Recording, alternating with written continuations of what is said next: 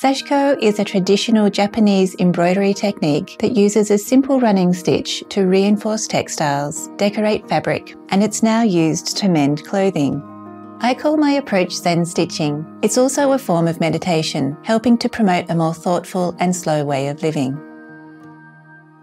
Hi, my name is Kate Ward, and I'm an interdisciplinary artist and educator deeply passionate about textile arts, sustainability, and mindful living through the practice of Sashiko.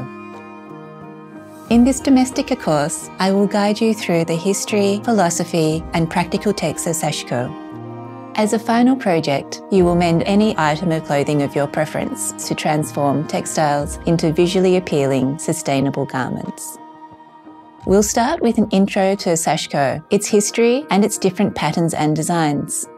We'll also talk about the philosophical approach of this art and the materials life cycle. Then we'll talk about the tools and materials needed for Sashiko, needlework fundamentals to start practicing those basic stitches, and Sashiko techniques.